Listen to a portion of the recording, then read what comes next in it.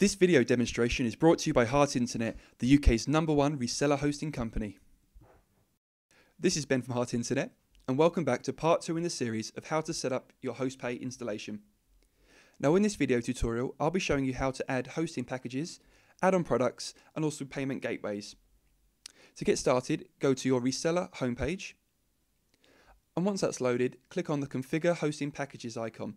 That's just under the Manage tab at the top. So this will be the page where you actually set up each individual hosting package. You can assign features such as web space, databases, email mailboxes, and all the similar features you'd expect to find in a standard hosting package. Now as I scroll down the list, you'll actually get to the section where you'll be setting up each package itself, just here. Now in this section, I'm going to show you how easy HostPay makes setting up your very own web hosting packages. Now on the left, you have all the features a standard web hosting package to provide. You've got options such as bandwidth, web space, FTP accounts and MySQL databases, plus much more. A little bit lower down are web tools and scripts, and we'll come to those shortly. Now the first step in setting up your hosting package is giving it a web server type. You have a choice between Windows Server 2008 or Red Hat Linux. The next step is giving it a package name. A popular name of convention is giving it names such as bronze, silver and gold. I'm just going to give it basic for the purpose of this demonstration. The next step is setting up the features. Using the drop-down menu, you can assign the value of each feature and you can go all the way up to unlimited. I'll be setting web space to 1000 megabytes and the same for bandwidth. It's worth noting that you can assign whatever you like to these values when you're setting up your own hosting package. MySQL databases, I'm going to give 5. This is important if you want to offer scripts to your users, because a lot of them actually do require the use of a MySQL database. A little bit further down is web tools. So you can assign what options you actually want to give your front-end users when they actually order this package. There's some great things here such as bandwidth logs, web builder, file manager, and you can also offer free software as well to also incentivize buying this hosting package from you. Now the CGI and PHP scripts are one-click installs, and as I mentioned earlier, you're going to need a database for some of these. You can select all on or all off, or individually. The choice is really up to you.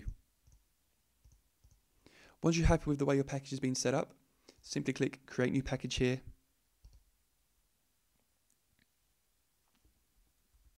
Okay, so once that's loaded, you'll notice the package name basic you've just created will now be listed here under the hosting packages section. Now you can edit this package at any time you like. You need to go on the Configure Hosting Packages option on the right, then simply click on the package name. The next step is to set up pricing for this package and how often it should be renewed, e.g. monthly, yearly and bi-yearly. Now to do this, click on the HostPay link on the right. Once that's loaded, click on the Hosting Products icon.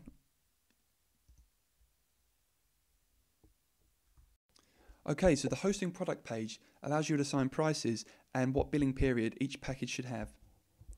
On the drop-down menu on the left, you'll have all the packages you've created. And to the right, its billing period, monthly, quarterly, yearly, bi-yearly, and never. So if I wanted to set up my basic hosting package on a monthly billing period, I click Add. This will create a drop-down of all configuration options for this package for the monthly period. You get to give it a product name, a description, what price to charge per month, will you offer a setup fee. You also have the option to offer a free domain with this web hosting package as well. And is this product actually for sale? You can also give multiple billing options for the same package. So I could assign the basic package a yearly price. You'll see another option has appeared there.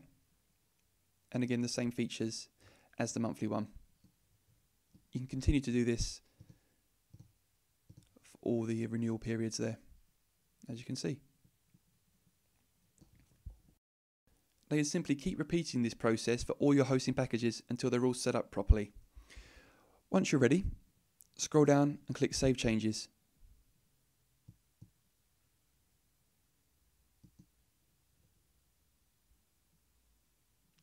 And there you go, you've got a confirmation saying all the packages have been set up properly for you. The next step will be showing you how to sell add-on products such as SSL certificates and Website Builder Plus to your customers. Now to do this, click on the add-on products section on the right.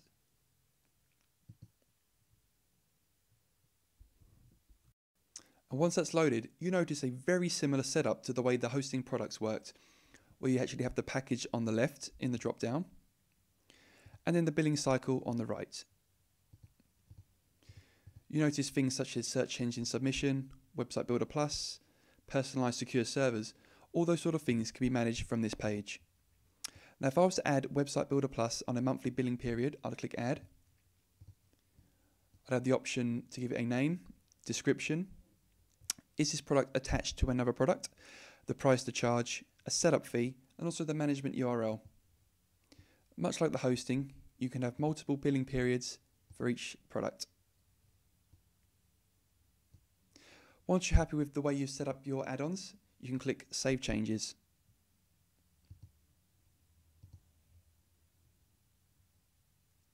You'll then get a thank you screen just confirming that your settings have now been saved. Okay, I've now shown you how to set up domain names, hosting packages, and also add-on products. I'm now going to show you how to set up and take payments online. For this, click on the HostPay home link on the right. Then on this page, click on the Payment Gateways option there in the middle. Now this page contains all the vital information you need to accept payments for your website. As I scroll down, you see we provide all the most popular payment gateways: PayPal, WorldPay, Google Checkout, SagePay, NoChecks, 2Checkout, and also offline payment methods such as check and invoice. It's definitely worth mentioning that you read through our payment gateway setup guide, as it contains all the important information you need before setting up your accounts to make sure they are configured properly. If we take a closer look at some of these gateways here, you notice it's really self-explanatory what to put in these fields. PayPal email, for example, or in the WorldPay you need your installation ID. Once you fill those all in, click Save Changes.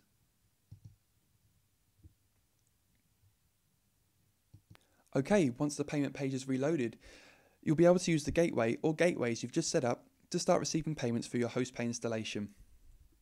It's also worth mentioning that should you have any further questions or need further assistance in getting HostPay installed, we have an absolutely fantastic support team which are available to you 24/7, 365 days of the year.